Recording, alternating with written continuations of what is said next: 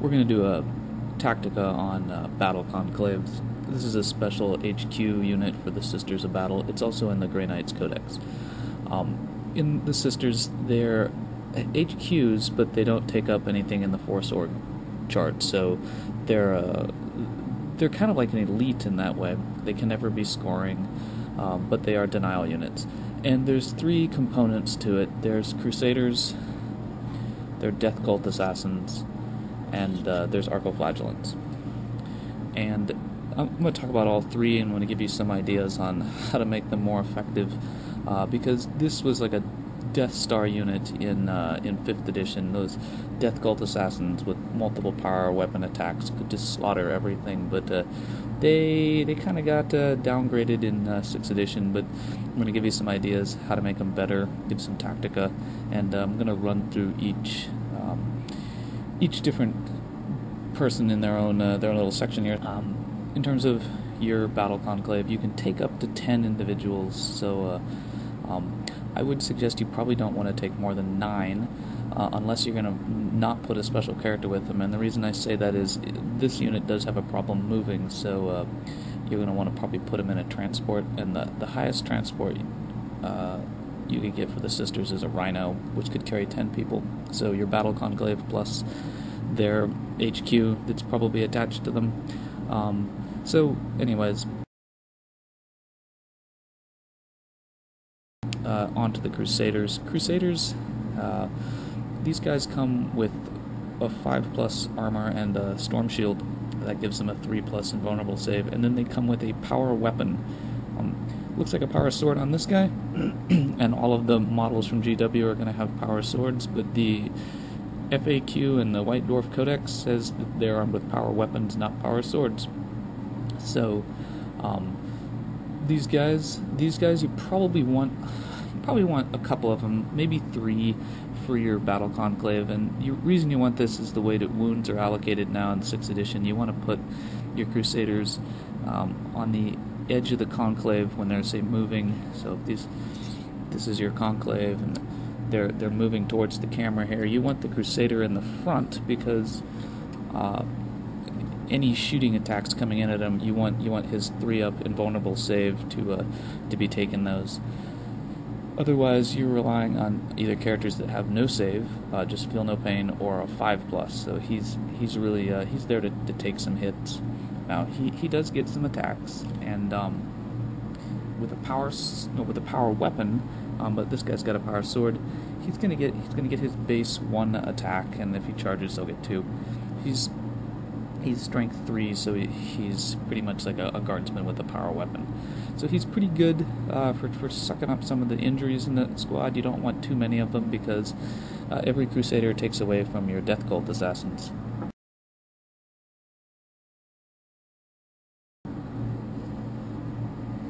And yes, I realize this is not a GW Mini because you can get these Sisters of Flame, or I think that's what they're called, from War Machine, Privateer Press, at half the cost of a Death Cult Assassin, and they're both women armed with power swords, so I went with the cheaper model, and I actually think slightly better looking. Anyways, so Death Cult Assassins, this is the main combat model for the Battle Conclave. These girls, or guys, but GW made them girls, so I chose to take a equivalent female model. They're weapon skill 5, so they're pretty likely to hit most opponents. They're armed with 2 power weapons. They have no armor. They just have a 5+ invulnerable save, which works in shooting and in close combat, so that's pretty nice. Just talking about their stats, this has a strength 4, so this is the only unit that's going to have a strength 4 in terms of a mass number of individuals, because they're dual wielding, and they have the 2 power weapons. They're going to start with a base of 2 attacks plus 1 for the double second weapon, and they're probably going to hopefully charge, so they may get 4 attacks per round. So these girls, weapon skill 5, strength 4, and wielding power weapons. When they go up against Marines, they just slaughter them. they go up against Guard, they go up against Tau, they go up against Eldar, anything like that. They pretty much slaughter them, and that carries over 5th edition. That's what they did. 6th edition, they're still pretty good at it. They do have the disadvantage, though, if they go up against anything that has an armor value 2, those power swords just don't cut it, and so they got sort of reduced in effectiveness there. They also no longer ignore Feel No Pain, because those power swords in 5th edition, previous edition, if you ignored armor saves, you ignored Feel No Pain, but here, not so much the case anymore. They're just strength 4, which would take most of my unit would be them.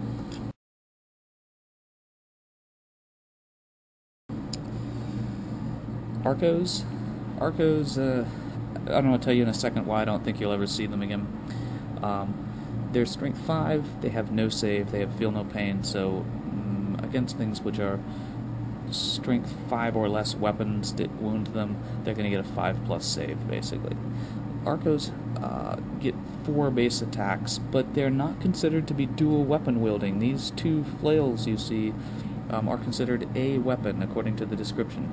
It means that they're going to get a base 4, maybe 5 attacks on the charge, strength 5, so it's pretty good. It can definitely damage a vehicle, but it's not a power weapon, it's just a weapon. Their weapon skill 5, so they're as good as the Death Cult Assassins there. And you know, they were actually pretty good when you could wound allocate to them and things. I definitely saw a point in taking them. Now, however, I don't, because I don't think you need the strength 5 Arco Flails, and here's why. This is I think the best tactic, by the way, for this group. These 2 are armed with power weapons, not power swords. So if you have a Crusader or a Death Cult Assassin, you could take a model that had a power weapon that was not a power sword, and by the rules you can take 2 weapons. They don't have to be the same. The model only benefits from 1 weapon in each round of combat, so if you have a sword and an axe, or a sword and a maul, you have to pick, am I using the maul this round or the sword this round? And here's what I've done. Slightly cheesy, but it's well within the rules. I took Beastmen, which I'm going to call Abhumans. Abhumans are allowed to be in the Guard. They're certainly allowed to be Imperial, and I've made Abhuman Crusaders, so each one of these guys has got a shield. That's his Storm Shield. And then they have their own power weapons. We have a Power Maul, Power Axe, Power Lance. And how do these work? A Power Axe gives you AP2, so bye-bye Terminator. It also gives you Strength +1, so at that point, that Crusader will be Strength 4.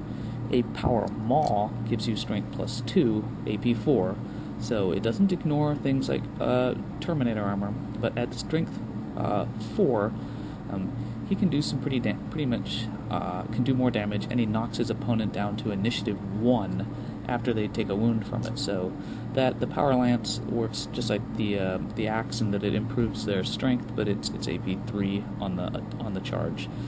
I actually just modeled that one. I don't know how often I'll actually use it. And for the Death Cult Assassins, did something similar. So we've got our girl with swords, but alternatively, you could have Death Cult Assassins with twin dual-wielding other power weapons. So you could give them a Power Maul and a Power Axe here, and what does that do? That means I'm AP2, Strength 5 with that Power Axe, and I'm AP4, Strength 6 with that Power Maul. So this guy is stronger than an Arcoflagellant. He's got an AP on his weapon. He actually has 2 weapons, so one of them is the same strength as an Arco, does hit at Initiative 1, but it's AP2, and he would get 3 base attacks, 4 on the charge. So I think this is an awesome option if you just want to have an Arco equivalent. Take it something with a Power Maul. And this guy, he's got a Power Sword, and a power axe, which means if I'm going up against Marines in combat, I use the sword. I still count as dual weapon wielding, so I get the extra attack for that, but the sword is AP3, cuts right through power armor. If I go up against Terminators, I use the axe. I get a bonus to my strength, and it ignores armor. So right there, the Death Cult Assassins got much better. And that's completely as written in the rules. It says they have power weapons. They FAQ'd all swords to say weapons. So, that's totally legal. And I just don't think you'll see the Arco anymore, because you could take a Death Cult Assassin and arm them with something that gives them better strength and an actual AP value, plus a bonus of knocking opponents down to Initiative 1. And you don't have to worry about the Arco, because the Arco has no save. The Death Cult Assassin at least has a 5-up invulnerable save. Now you'll say that's the same as Feel No Pain most of the time, and it is, but here's where the Battle Conclave really shines. Let's say you've got your Battle Conclave, and on their own they're okay, but I know this isn't Uriah, but let's say you stuck Uriah Jacobus in with them. They're going to get a bonus attack, because Uriah gives everyone a bonus attack. On the first round, they'll have Hatred, so they're going to reroll all misses. It's called Righteous Rage in the Crusaders Codex, but it's Hatred. And then Uriah also gives his entire unit Feel No Pain. So he gives them Feel No Pain, which means they're as good as Arcos to begin with, because they get the 5-up Feel No Pain, and they have their 5-up Invulnerable save, which works against everything. And with the Storm Shield guys in front, those guys had a 3-up Invulnerable save and then a 5-up Feel No Pain. So with Uriah in it, it's a pretty solid squad. If you put Archconfessor Kirnov in a Death Cult Assassin Crusader mix, they'll be fearless, because Uriah is only stubborn, but the Archconfessor is fearless, so he would make them a pretty strong unit. They're not going to run. That is one of the concerns you have with these, is that they will run if they lose combat. When they're in this combat, you really want to be able to inflict the most amount of damage on round 1. And the only way to really assure that you've got that is to have someone with Righteous Rage. I've got the example of the just Confessor here, straight up Ministorm Confessor HQ, but the named HQs are even better. So they're going to let all these guys re-roll their misses on the first round of combat, and that's really critical, because after that first round, you're going to start taking some pretty heavy losses if you didn't kill a lot of your opponents right away. And, once you start losing these Crusaders, you start losing your 3-up saves. Once you've lost all your Crusaders, you're down to guys with a 5-up invulnerable save. Sure, that's good, but because it's invulnerable, but it's a 5-up save, so you're only getting it 1/3 of the time. And if you have Uriah, you're going to get Feel No Pain, but I wouldn't bank on that. So I'd say you want to have someone with Righteous Rage, so that when you charge in, you can maximize the chance that you wipe out your opponent's unit, or at least knock them down to a really small, manageable size. Otherwise, this unit tends to fold pretty quickly. Battle Conclaves do have the benefit that they can allow independent characters from the Imperial Guard to attach. And I don't think the Lord Commissar does you any good, but the Primaris Psyker, when he's attached to this, if he has Biomancy, there's a good chance that a couple of his Biomancy powers are really going to either boost the effectiveness of a Battle Conclave, or, with him attached, they're going to be able to kill a lot of people before they even get to them. So that's an option to think about. Of the 2 independent characters that you could attach from the Imperial Guard Codex, Lord Commissar really wouldn't help these guys too much, but the Primaris Psyker could, to some degree, help them. So that's the summary. I think it's pretty short, but in terms of an awesome assault unit, the Battle Conclave is a good way to go. It has one disadvantage. In the Sisters of Battle Codex, there's no assault vehicle, which means you have to put them in a Rhino, drive them down the battlefield, get out, stand around and get shot for a round, and then assault. Or run them down the battlefield and hope that they don't get shot down on the way. I guess the alternative is hide them in your deployment zone and use them to prevent your opponents from landing and trying to take an objective. And that would work really well in, say, Crusade or was it Emperor's Will, with the one where there's only 2 objectives.